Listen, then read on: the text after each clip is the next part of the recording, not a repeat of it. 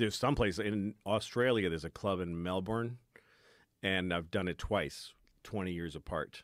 And both times, nobody had any idea who I was. Like the MC did. He's a comic, so he was like, he said a lot of really nice things, and he said, "This guy, what a treat," and he brings me on, and the crowd's like, and they're just, and I could see them going like this to each other, and I'm doing material that has been killing in large concert venues, and they just don't give a fuck. Like then I found out what's actually, means something to anybody. So it's different culturally too. Like they'll laugh at things over there that we don't laugh at. Australia, do you find that? Yeah. Yeah. Australia is a fascinating place. It is. They're wild people. They're like they're very similar to Americans, but not at all. That's what you get there, and you think it's America. Nope.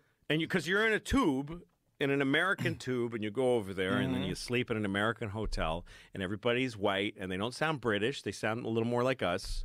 It feels American. Then you're walking down the street, and a fucking parrot flies by and lands on a telephone pole. You're like, what the fuck is a parrot doing? And you realize you're surrounded by tropical creatures. Like I was in Perth, which is completely different from Sydney and Melbourne. They call them the eastern states. Perth is on the west coast of Australia. And it's in the Indian Ocean, south of India. It's it's really like, Perth is like a city surrounded by just no people. And there's crazy creatures and weird plants and then these white people. And they're not, they're not. They used to be prisoners. In Perth it's different. It's Is it? They were. It was founded as a commercial venture. An English captain went to England and he got money. And he paid people to go, and they're miners. It's just these huge, giant holes in the ground. I think it's iron, and there's these guys that live in Perth, and they all have tons of money from this dirty work that they do. And they call them FIFOs, fly in, fly out, because they fly into the mines, and then they just live, it's just covered in shit, and sleep in a bunk next to the hole for like a month. And then they give them like whatever, $100,000. Then they go back to Perth. It's a weird culture. There's a lot of those people in Canada. I guess like for the fishing, right?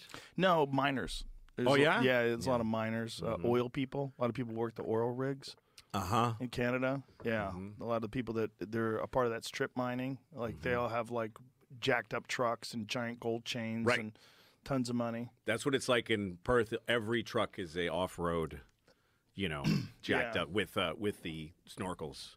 Yeah, well, you need that out there for the dust. Yeah, you do. But then the eastern states was founded by, they were penal colonies, and I don't know much about it, honestly. But Sydney and Melbourne is my favorite place over there. Melbourne's great. It's such a great town.